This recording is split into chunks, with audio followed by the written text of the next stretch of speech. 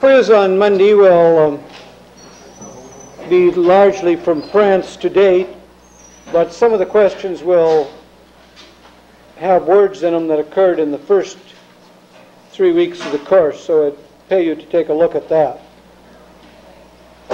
Second thing is that somebody asked me about, in one of the sections, about analysis and scores, and I said there is a table in Hilgardia that shows scores for different amounts of total acid, and I never could find it. It's on page 538, whoever I mentioned that to. It shows total acids in table wines and total acids in dessert wines, and has some scores, suggested scores.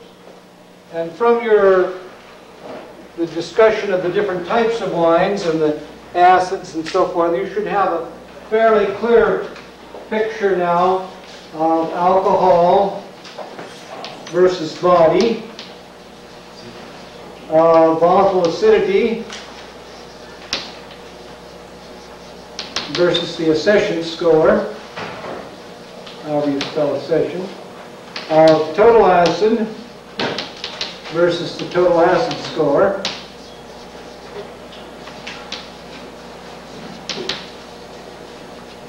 of SO2 versus the off SO2 odor, both free and total, and reducing sugar values, the sweetness, and something as to what low, medium, and high means in each of these cases for a specific type of wine. And the one that I didn't give you before, which is new now, would be the tannin contents versus the astringency. It doesn't correlate very well in the case of white wines. If you get a white wine that's been fermented on the skins and it has something like 0.4 or 0.5% tannin, yes, it will begin to taste astringent. But since almost all commercial wines in California are only 0.1 or 0.2, we never really reach this threshold for tannin, or very seldom reach the threshold for tannin in white wines. So that correlation won't work very well. But in red wines and rosés it works quite well, at least at the extremes it does. Any wine that has a total acid of 10, a tannin of 0.2 to 0.3 will be very harsh. Or we call it on this sheet over here, it would be rough. Very rough. And when they're from about 1,2 up to 2, they're still going to be somewhat harsh. But red wines of 110 and below will begin to be softer. And most of our rosé wines will run about 0.7 for the rosé. So if you had a rosé wine like a Grinolino from Italy, which is a low color variety but a high tannin variety, that would be unbalanced on the American market. You might also have an old red wine that had a high tannin content. That would be unbalanced for an old red wine, 0.2 or 0.3. Because as the red wines age, you want them to come down to something in this range in here. And rosés, you want them to come around in this range here. So there's some rough correlations, and with your reading and what you've had in the laboratory and so forth, you should be able to figure out some of those. I don't think there will be a question at this time on the labeling choices of California wineries, but I think I ought to introduce that subject quickly and say something about it. By law, you have to be either generic, proprietary, or variety. And they call some things semi-generic. Why, I don't know in the law, but we just call them generic.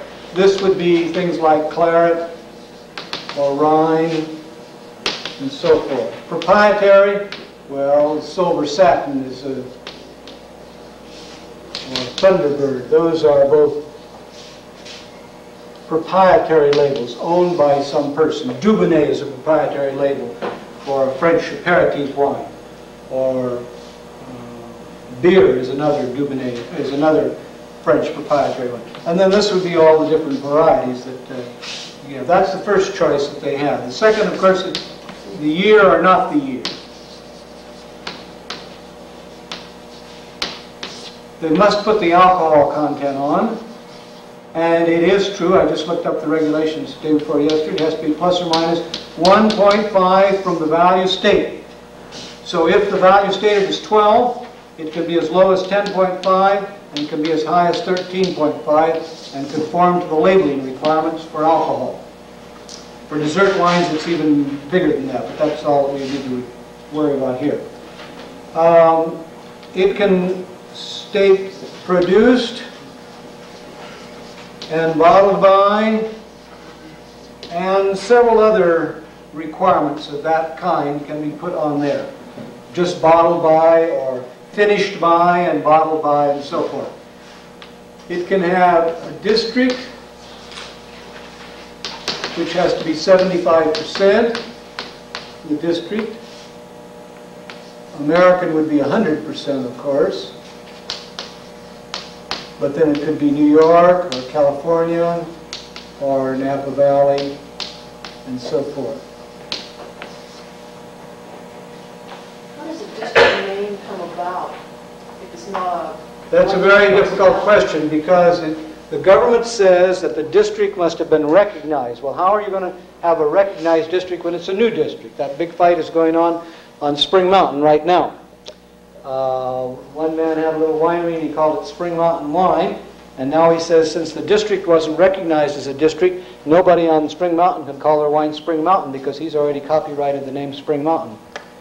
So there's a big lawsuit on that. There was a long time when the government did not permit them to use Livermore on the label because Livermore was not recognized wine district at that time. It's really not very clear how the government comes to these district labels, because how are you going to have a district label if you it's not recognized? I noticed that they've given an exception for the Monterey Santa Clara label, which Mirasu is using now. That's a new district that never existed before. How they got that through, I'll never know. But that's the district. Yes? Where is there a list of these districts? That's a question I can't answer. I just don't know the answer to that. Wine Institute would probably provide you with one if you needed it real badly. But they might. There's no reason that says the government has to do this. It's only the man who gives label approval. So the Internal Revenue Service Label Approval Department in Washington, D.C. would be the depository for this information. And I don't think there's anything by law that requires them to reveal the information. So if you saw it on a label, you would write them and ask what the others were, and you might get an answer. Another question? Yes? Yes, why is there so much leeway on the alcohol? Is there usually a Biblia score? Well, no, I don't think that was the question. What difference does it make as long as it's below 14%? That's all they really were interested in. The only thing the Internal Revenue Service is interested in is collecting the revenue. That's the reason they've made the requirements for volatile acidity that I gave you, the maximum and so forth, because if the volatile acidity is over those limits, they won't sell any wines and they won't collect any revenue. But the law is very specific that they're not doing this to improve the quality of the wine, because they have no authority to do that. The Internal Revenue Service has only a statutory authority over the collection of the revenue. So the legal maneuver by which they set limits is because if they don't set these limits, people might produce wines that were higher in volatile acidity than that. They wouldn't sell any wine, then they wouldn't have any revenue to collect. It's a legal myth, but that's the way they operate. Is that true in Europe too? No, in Europe they're setting standards because they claim it affects the quality directly. The taxes are not quite so burdensome in Europe on wines as they are in this country. In some cases there's practically no tax on wine in Europe. So they have direct laws in which it's written out that this affects the quality. And that's true in California also. The state of California doesn't collect any very small taxes on large properties, and some WAB money they collect, but they're not interested in collecting it. In California it's directly because of the quality. But that's not true of the federal government, because of the revenue. quite a different thing. All right, now that's all the announcements I had. The other one is I need to have a show of hands 4 times. First, how many are going? I've given you out the outlines for next Friday. How many are going, by whatever method, on Friday morning? Can I see your hands and I'll count? 1, 2, 3, 4, 5, 6, 7, 8, 9, 10, 11, 12, 13, 14, 15, 16, 17, 18, 19, 20, 21, 22, 23, 24. There's 24 going in the morning. And how many are going by private car or getting there otherwise? 1, 2, 3, 4, 5, 6, 7, 8. I don't recommend this. It's against my express wishes that you do that. I can't prevent you since you're 18 and above. For legal reasons, however, I've given a disclaimer, and we've got it recorded on the tape here now, that I don't recommend that anybody go on their own, for obvious reasons, I think. It's pretty clear. But if you have to go by yourself, you will. How many afternoon, how many are going? 1, 2, 3, 4, 5, 6, 7, 8, 9, 10, 11, 12, 13, 14, 15, 16, 17, 18, 19, 21, 22, 23, 24, 25, 26, 27, 28, 29, 30. And how many of those are going by private car, or are going to be over there already? 1, 2, 3. 3 by private car. All right. That's all I need to know about that. Now, what I have to lecture on is on the lecture outlines today, and we will go over them fairly rapidly. Wine by wine. In first, the general problems of white table wine production in California are still tied up with temperature, fermentation, and the ripeness of the grapes. More probably could be done, and settling. These 3 things, as I see it, are the primary problems. The yeast problem is non-existent. Most people know how to use SO2, although this afternoon some of you will get a jolt on that. And they should know anyway. And the aging problem seems to be under control, except occasionally, as I'll point out in a minute, too much wood character. But the other things of getting the wines fresh and fruity onto the market, that has to do with the settling, the low temperature fermentation to retain as much of the varietal character as you can, and picking the grapes at the right time. Those are still too often neglected. Let's consider Chardonnay first of all. The industry most often, but not always, calls it Pinot Chardonnay, as most of you know.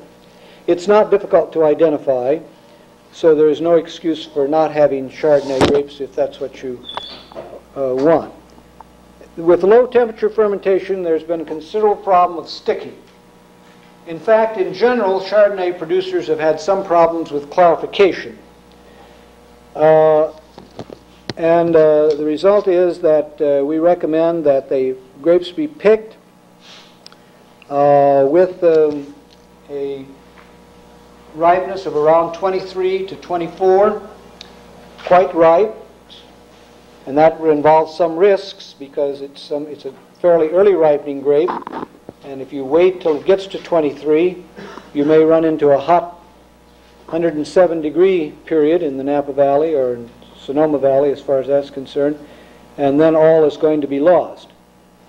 We also recommend settling of Chardonnay because of the difficulty of clarification. If you settle, the problem of sticking is worse. The clearer the juice, the more difficult it is to finish the fermentation. There's a little part of that in the table wine book about that, and then Professor Shonderl has a whole table of that in one of his books. Low SO2 use, and the use of the SO2 at one time, not several times, so that you produce as low a fixed SO2 as you can. The minimum fixed SO2 will be achieved when you add the SO2 at one full dose. The maximum fixed SO2 will be achieved when you add a SO2 in small amounts in several doses, because it will fix the acetaldehyde as it's being formed in alcoholic fermentation. This sticking has led to some Chardonnays on the market that are not dry. Now, I have no access to the standards of performance of the industry. If they are making them not dry because that's the way they want to make the wine, then that's one thing. If they're making them not dry because somebody didn't finish the fermentation and they would rather have finished the fermentation, that is another matter. And it seems to me that Chardonnays should not be sweet. And with any degree of technical skill, you ought to be able to finish the fermentation. One way of doing that would be to add a higher amount of yeast culture to start with. With low temperature fermentation and a large yeast inoculum, you ought to be able to run the fermentation clear through without sticking and with a good dry wine at the end. Still being able to settle. And you're still going to settle, however. Even though that slows down the rate of the fermentation, you're still going to settle because the Chardonnay doesn't clarify very well if you don't settle. And this problem of clarifying the Chardonnay introduces the problem of oxidation. If it doesn't clarify, then you've got to filter the wine. Chardonnay is a fairly delicate flavor. And the more you filter it, the more you're going to injure the flavor of the Chardonnay. So the settling is a part of getting the wine clear. The addition of extra yeast is a part of getting the wine dry. Addition of low SO2 is a part of getting the wine finished fermentation with a low fixed SO2. I've said 22.5 here, or more. I would say 23 if I were going to. Now, the more or less wood aging, that's a subject of great, shall I say, delicacy in California at the present time. There are those people who put a lot of money in to buying French oak or Memel oak or Middle European oak and other kinds of oak, and obviously have a very big interest in the question of Chardonnays with an oak character in them. On the other hand, for my personal taste, it's a foreign character in a white wine to have an oaky character. And although I will admit, if forced up into a corner, that I don't find the oak flavor to be in itself per se bad, I just think it's not appropriate. If Duke Ellington is playing music, it's all right to have syncopation, but if you're going to have a Beethoven sonata and you start syncopation in the middle of it, you're going to find something wrong about it.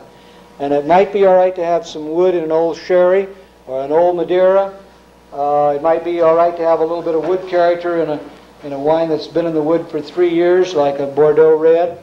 But to find an oaky character dominating the flavor of Chardonnay is, to me, inappropriate. But I must say there are 2 points of view about that. Now, the color should be, if it's going to be ripe, you're going to have plenty of yellow color. It has quite a bit of flavon and flavonol pigments, and these will, in the small berried variety that Chardonnay is, will show up right away. So whenever I see a Chardonnay that doesn't have any color, I think of 2 things. One, that the Chardonnay isn't Chardonnay. That worries me. Or second, they picked the Chardonnay too soon, and it's likely not to have very much Chardonnay character.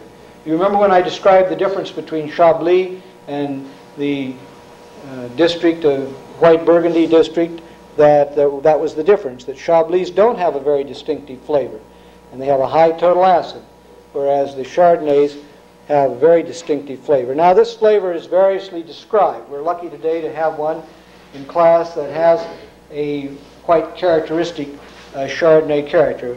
I call it the ripe grape smell.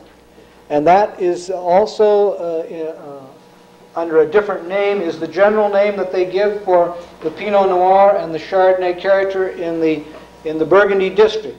When the grapes have just had a little shriveling, passilorage is what they call it.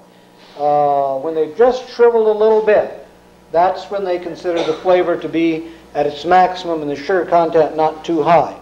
If you want a little tiny bit of raisin character, perhaps, but not accentuated so that you would say that it was a raisin character. Now, other people say it smells like a cantaloupe to them and all kinds of things like that. Semantically, I don't know how to help you out very much on the Chardonnay. There is a little description of Chardonnay in the Wine and Introduction for Americans, as I indicated before. Those represented some wide-eyed, dreaming things that we went through to communicate with people, but apparently they haven't caught on very much, especially the green olive smell of Cabernet. That didn't catch on at all. I think we didn't do ourselves a bit of good on that. At any rate, so much then for the Chardonnay. I think we've done pretty well with Chardonnay in California. Perhaps, with the exception of Gewürztraminer, the best of any of the white wines in California have been Chardonnay. There haven't been as many as I would like. The prices have been rather high. But when they've done their best, and when everything has worked out all right, they've been wines of great character. There have been some excesses performed on Chardonnays besides the wood character. There are at least 2 or 3 very expensive Chardonnays on the market that are far too dark, in my opinion.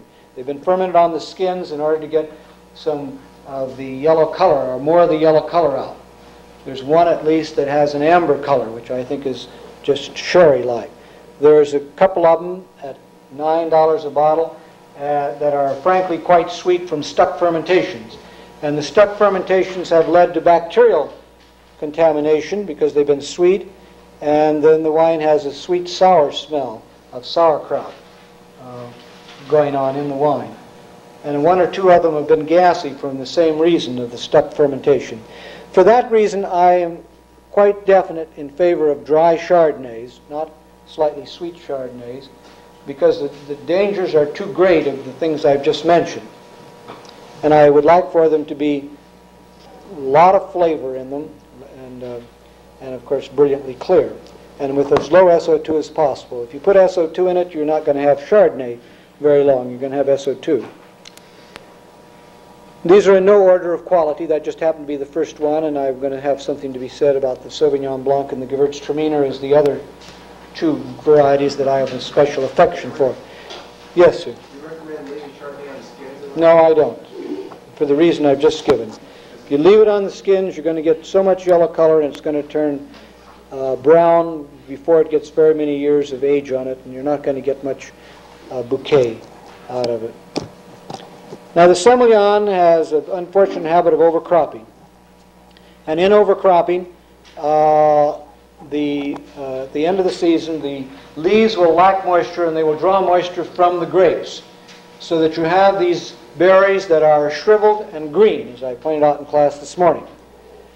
And this tendency to overcrop, which I've mentioned here, makes it difficult to get grapes in the right stage of maturity, because once they've got to this stage where they're drawing water out of the grapes into the leaves, it doesn't do you any good to leave them on the vine. It's worse to leave them on the vine. You might as well pick, unbalanced though they might be, and hope to get some other Semillons that will tend to balance them off.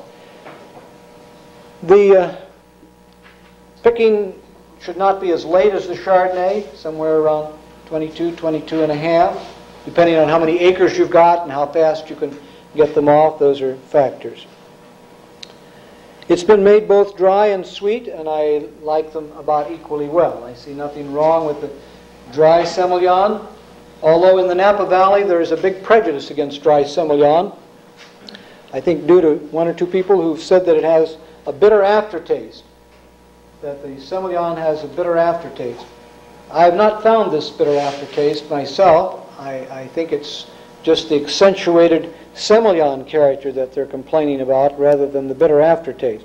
Nevertheless, it's quite true that there's not very many dry Semillons been produced in the Napa Valley, although there is a fair amount of Semillon grapes available.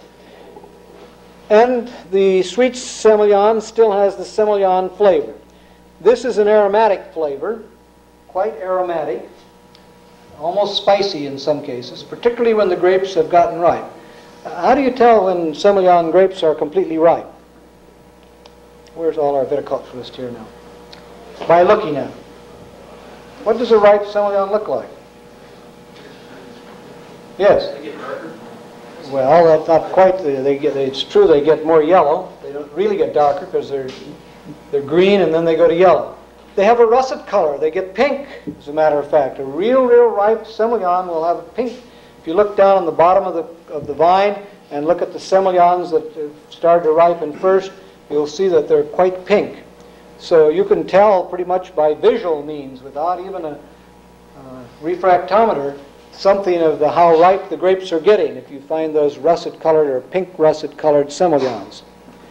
If the grapes are ripened properly, they will make a good dry wine with this aromatic, fig-like smell to me. but to you maybe some other kind of smell. There is a Semillon we're going to have today which is both sweet and has an aromatic character. And the color will be quite good. It won't be as much as the Chardonnay, but it will be a fairly good color. So if you see a very light colored Semillon, is the same doubt will arise in your mind. Is it got enough Semillon, 1, or 2, has it been bleached out with SO2, or 3, has it been picked from green grapes? And a surprising amount of this overcropping of Semillon in region 4. You see less of this overcropping in region 1 and 2 and 3, but one of the worst cases of overcropping of Semillon I ever saw was down at Manteca, 50-acre block of Semillons, which was literally just green shriveled berries, the whole thing.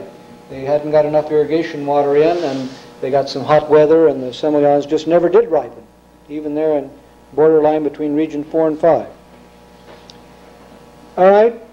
In spite of that, I have never tasted a really great Semillon in California, what I would consider to have the finesse and the bouquet and the aroma like a Chardonnay can have and like Sauvignon Blanc and Gewürztraminer can have.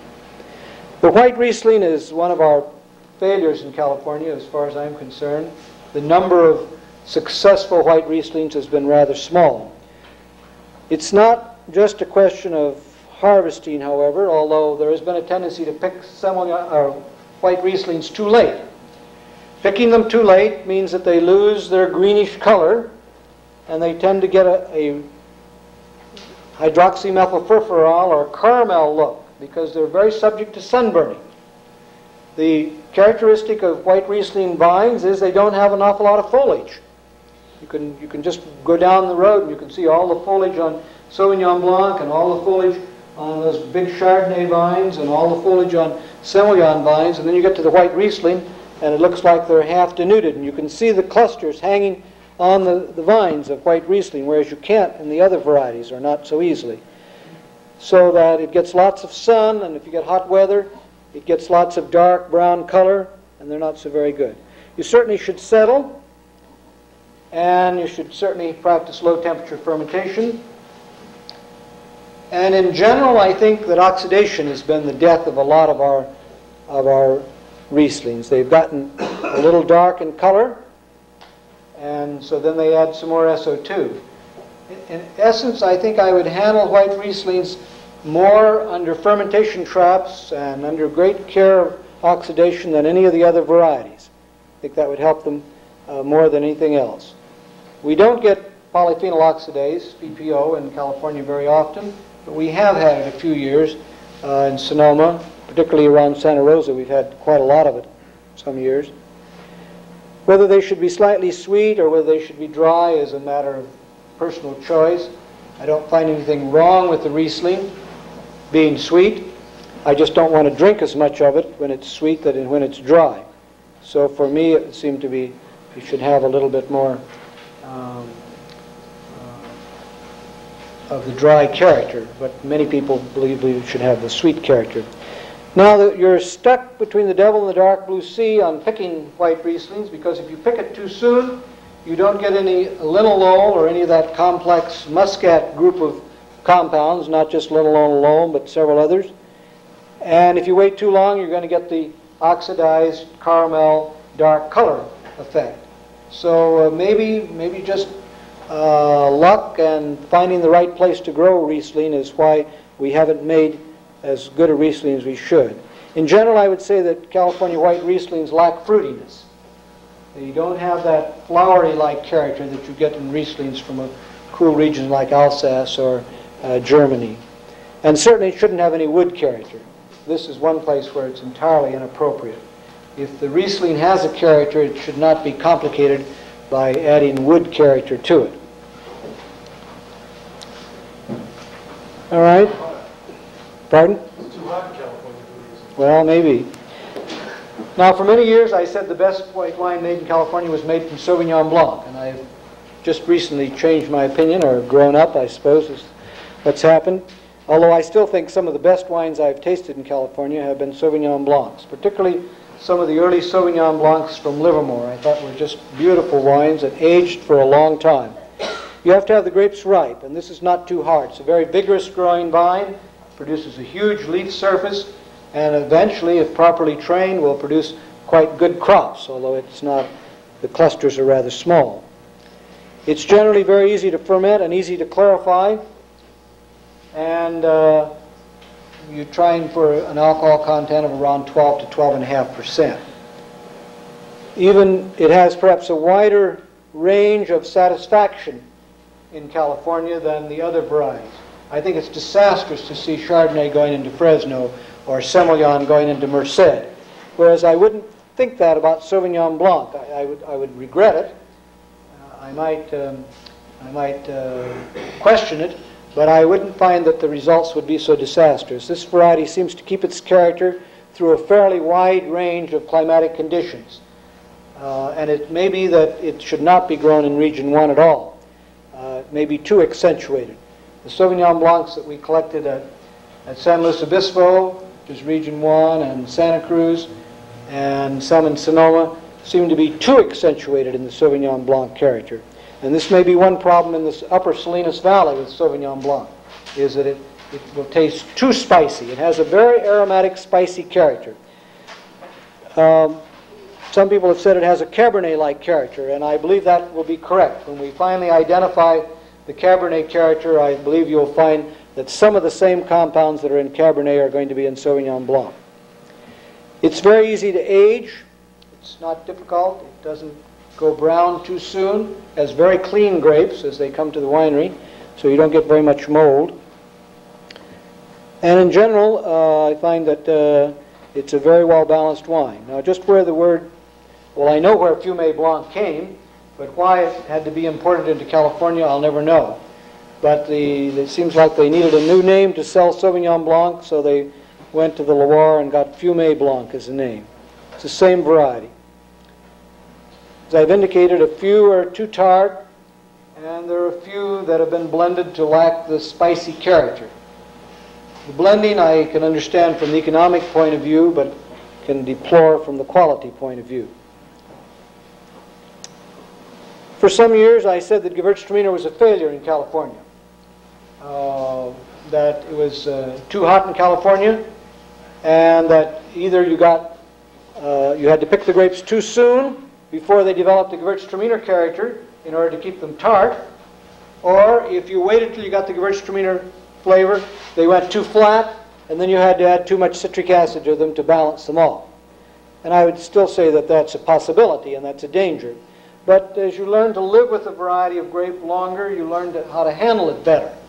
And so now I see that the Gewürztraminers coming from Salinas seem to me to be very well balanced and quite much deal better than some of the earlier Gewürztraminer that I've seen, and even the ones from the ones from the Napa Valley seem to me to be better today. They have enough Gewürzi character or spicy character. It's a muscat type of character, and they are not too flat. Or if they are flat, they're not as flat as they used to be. There was also a problem for a while that they were picking them too late and they were getting brown. At least two of the Napa Valley Gewürztraminers had several years of bad color because they were waiting to pick in order till they got the spicy character. What does a Gewürztraminer look like when it's ripe? How can you tell it from any other variety we've had so far? All of our 105 students here and so forth. It's real russet colored. It's an amber russet color, and you even in just pressing it off the skins, if you don't settle, you get little pieces of skin of this russet, and you'll get too much color. So this is another variety that must be settled.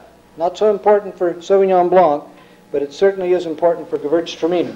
Settle them, low temperature fermentation. Whether to acidify or not and when to acidify has not been determined.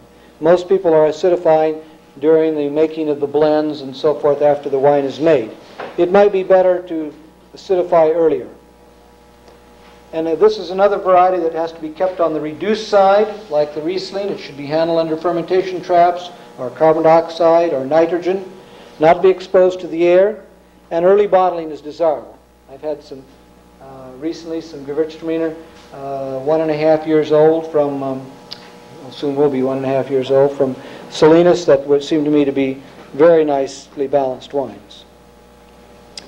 Now, the Emerald Riesling has a deceptive green appearance, and it's very easy to allow it to get too ripe, particularly down the valley. It looks green and people think it's not ripe. At 24 bricks, it will still be green in color. Just a part of the nature of the Emerald Riesling. Unfortunately, as Berg pointed out, and as he will be lecturing on next quarter, it and the Pinot Blanc have the greatest tendency to brown of any of the California varieties presently cultivated. And this has had a very difficult effect on it, particularly Emerald Rieslings grown in region 4 and 5, which was where the variety was developed for. We developed Emerald Riesling as a high acid grape for regions 4 and 5. And yet when we grow them there, we get this tendency of the must to get brown and also to be very murky. So as on the market, they're usually blended, or quite often they're blended. There are not very many Emerald Rieslings on the market at the present time, and I think that's because they have had these pronounced tendencies to brown and the difficulty of the murky must of getting a good fermentation, although it's not too bad as far as that's concerned. The earlier successes were all sweet.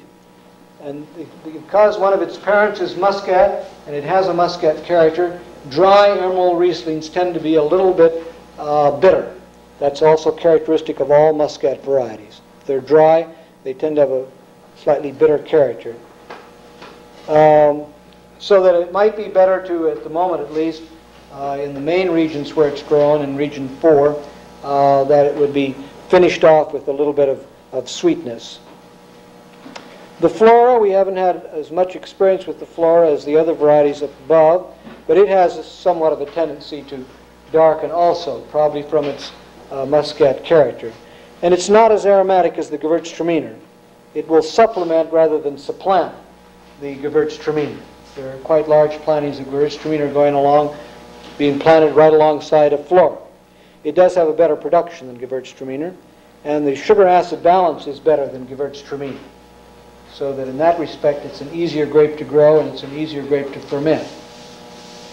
It's not devoid of a spicy character, but it's not very, or aromatic character, but it's not very easy to get.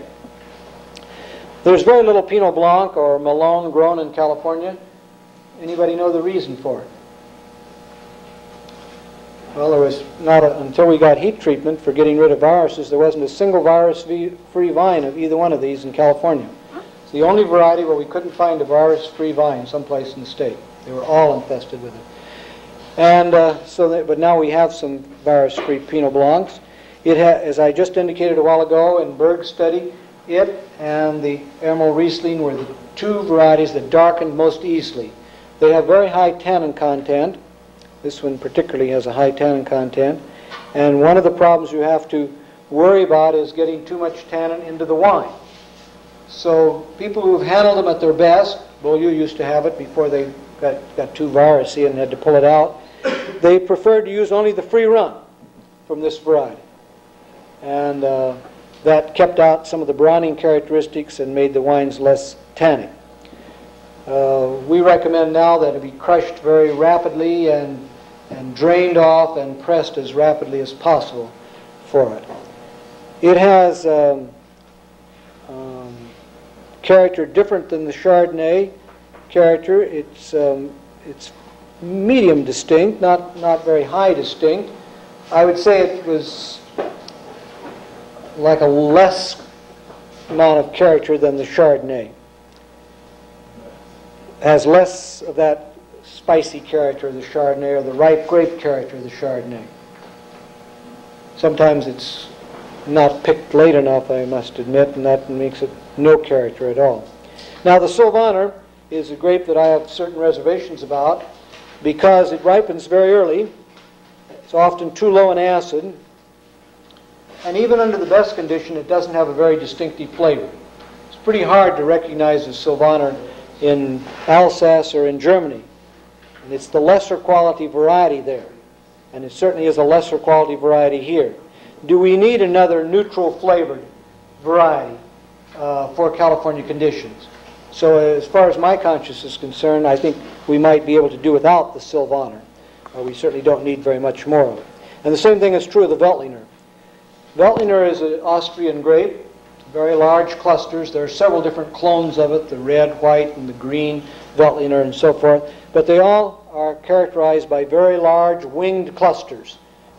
And the clusters are fairly tight so that in wet years you get bunch rot. They are very subject to bunch rot in wet years.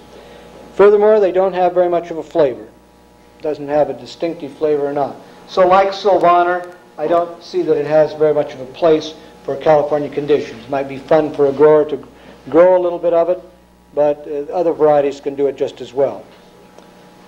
The Chenin Blanc is somewhat like, I said like, but I think I would change that now, is somewhat like the Veltliner. The Chenin Blanc does not have any pigment. It's always white, whereas the Veltliner more often than not has a pink blush or a green russet blush. Some of them are just green. There's a lot of clones of Veltliner. There's only one clone that I know of Chenin Blanc. It doesn't have a very distinctive flavor. If you work with it for quite a while, you can recognize it, but it's pretty hard to recognize Chenin Blanc. It's a good producer. It clarifies very well. It's very easy wine to handle in the winery. You crush it, ferment it, it settles clear, and you're ready to bottle it in 6 months. This lack of distinctive flavor has recommended it as a sparkling wine cuvee to make into sparkling wines. It's much better in the sugar-acid balance than some other varieties in the San Joaquin, and so it's now being used widely in Region 4 for that reason. As I said to the morning class, however, I hope and pray that we don't have a wet September in the near future, because it's very subject to bunch rot in years of high rainfall. And we've had a lot of problems with it in the Napa Valley for that reason. So that I think Chenin Blanc is a good workhorse of a variety, with some risks. The risk mainly being of whether bunch rot will develop in it under conditions of high humidity. French Colombar is the presently recommended variety for Region 4 and doesn't have the bunch rot problem that Chenin Blanc has. So many people are planting French Colombard alongside Chenin Blanc for Region 4 and 5 conditions. And they're probably the two best varieties that we have at the present time for that purpose. The wines are well balanced. They have good acidity at until the sugar gets up to 22 or 23, even in Regions 4 and 5, which makes them unusual. Probably also makes them unrecommendable, and they should not be grown in Region 1 and possibly 2. Now, I know there's a lot of French Colombar in Region 2 in the Napa Valley, but I also know that it has to be blended out when used for a champagne stock because it has too distinctive a flavor. It tastes or stinks like French Colombar. French Colombar doesn't have a very ideal smell when it gets very ripe. And so I think it ought not to be planted in regions where it develops its maximum character, and probably the regions that it's best adapted for are Regions 3, 4, and 5. Well, just in passing now, some varieties that are not recommended and I don't think make very good wines. The worst of these is probably Saint-Emilion, also called Uni Blanc or sometimes called Trebbiano. This is a real dream of a grape to grow. Probably isn't another variety that I could, except Thompson Seedless, that will outproduce us and produce it in good condition. It has real long clusters. How can you tell Saint-Emilion? No, this one's not red. Ragged. Huh? Ragged. Well, a little bit more than that. Where are they ragged? No.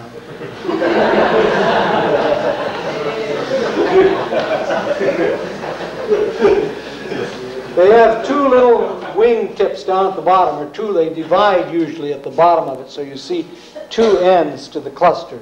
They don't always do this, but often enough so that you can use it as an identifying characteristic. But first of all, it has no flavor and has bad sugar-acid balance. It has bad sugar-acid balance. It, by the time it gets to 20, in Regions 3 and 4, it's too low in acid. It's not only lacking in character, but it produces a rather watery type of character. And if they could just get rid of it in Italy and southern France, they'd be a lot better off. But it produces 10, 12, 14 tons to the acre. It's a great big producer. And as I say, it's a grape grower's dream because it grows very easily. It doesn't rot. Clusters hang down. They're very easy to pick. It's an ideal picker's grape, too. Not like French Colombard, which is rather hard to pick. But Saint-Emilion is just, you put the box under it and go snap, and you've got a box full of grapes. Berger is another neutral flavored variety, beloved of California champagne producers because it makes very brilliant wine very quick. Bergers were crushed last year. Some of them are already in the bottle right now.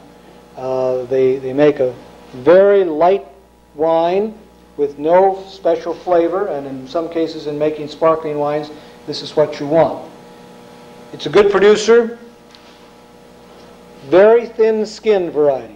Paper thin. The thinnest skin of any variety that we've talked about today, possible exception of Sylvaner and Saint-Emilion. So that it's a little hard to pick to keep from losing some of the juice, and of course it bunch rots in years of high humidity. There's still a little bit of it around, particularly in the Lodi district. Very high yields. Late L.K. Marshall, I think, took off 16 tons to the acre 2 years in a row from a vineyard down at beyond the other side of Lodi. Sauvignon Vert is, the bees like Sauvignon Vert too much. It has a muscat character. It's not a Sauvignon at all. We don't know where the word Sauvignon Vert comes from. It doesn't exist in the European amphilography. The bees get into it very early, and you get bunch rot from secondary infections from partially eaten up berries. Now, I know the bee people say that bees never do any damage, that when a bee attacks a grape cluster, he just takes out all of the pulp and he leaves just the skin. Well, that's, if I was growing bees, I'd say the same thing. But it's not really true. If you go by a Sauvignon Vert vine, after the bees have gotten through it, you'll smell acetic acid, sure. So if you pick these clusters, they do look like they're just shells of grape berries there. The bees have eaten all the inside out of it. But the bacteria have been along to finish off the job, and they unfortunately don't get every berry on a cluster, so the pickers will pick the cluster, and you also get then acetic acid. They brown very quickly. They have a muscat character. They're unbalanced in sugar and acid ratio, and that's one thing that we can claim some credit for here at Davis, that we've just about shamed the Sauvignon Vert out of the Napa Valley. Not quite, but almost. I wish we'd had equal success with Green Hungarian, but unfortunately we seem to have lost to the American public on Green Hungarian. Green Hungarian is another high producer, very poor sugar-acid balance, and no character at all. Not even the most avid enthusiast of Green Hungarian has ever said that it had a green or a Hungarian character, or any character as far as that's concerned. It's a very neutral flavored variety like Saint-Emilion. I think what got it is just what got the American public on Cold Duck. Green Hungarian, it must be something romantic. Cold Duck, it must be something I need to have. And so they made a splurge for it. And last year it sold at $300 a ton on the lower slopes of Spring Mountain. Now that is to me just a perversion of values. Ought to pay me people to keep it, not to crush it. Now I want to say something about what's probably more important than everything I've said before, and that is the generic types. There is, in all three editions of the Technology of Winemaking, the first edition, Professor Kruse and mine, and the second and third edition, which were Professor Berg's and mine, a very, what we thought, a rational plea, and the plea has not changed, for improving California white table wines with generic names, and also with improving California red wines with generic names. And I will lecture on the red wines a week from Monday. Today I'll lecture on the white wine. What we recommended in the technology was that California Chablis should be on the lower alcohol side and the higher acid side.